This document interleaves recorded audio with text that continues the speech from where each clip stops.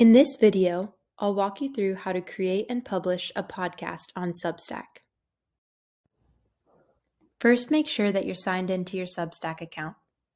You'll then navigate to your publication dashboard, where you'll select the Podcast tab.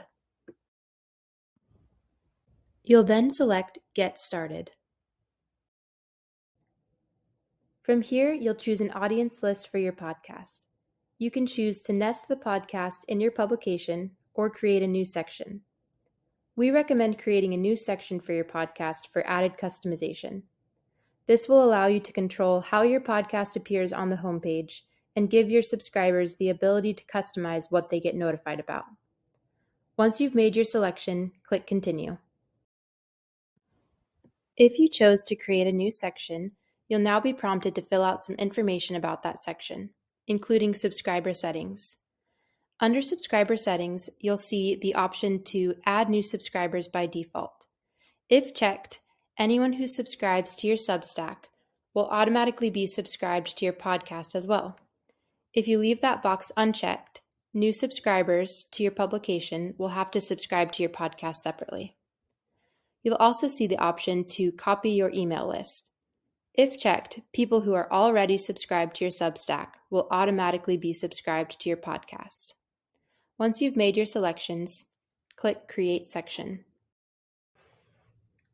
You'll now select whether you'd like to start a new podcast, or if you already have a podcast on a platform different from Substack, you can select Import an existing podcast. Now it's time to add a few details about your podcast. Don't worry, you can always edit this information later on. For your podcast title, be clear and descriptive so it'll be easy to search for on Substack and other podcast platforms. Next, fill out your description to tell your listeners what your podcast is about. You'll then select categories. Platforms like Apple Podcast will use these to sort and recommend your show. You can also upload podcast artwork. We recommend a square image that's at least 1400 pixels wide. If you'd like to add a podcast tab to your publication, be sure to check the box next to Podcast tab.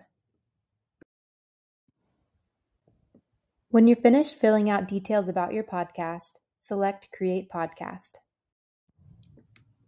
Now that you've created your podcast, I'll walk you through how to create a new episode and share it with your subscribers.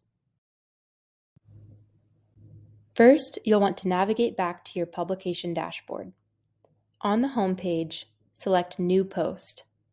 From the drop-down menu, click Audio.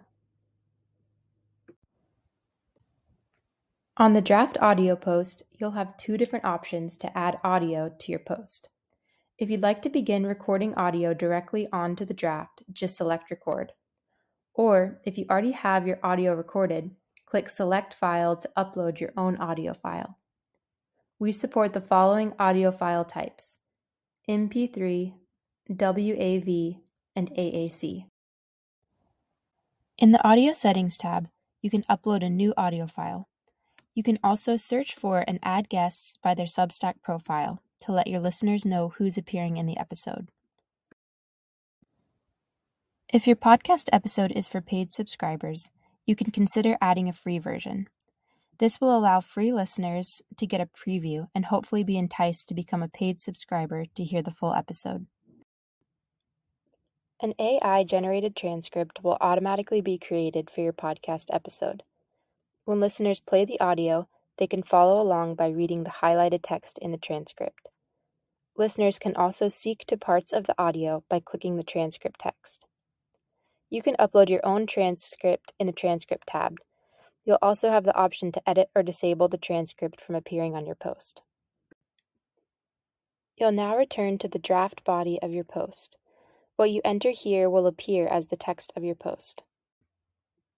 If you'd like to add a background image to the podcast player, select the image icon on the player and upload an image. When you're ready to publish, you'll select Continue and you'll be brought to the Publish page.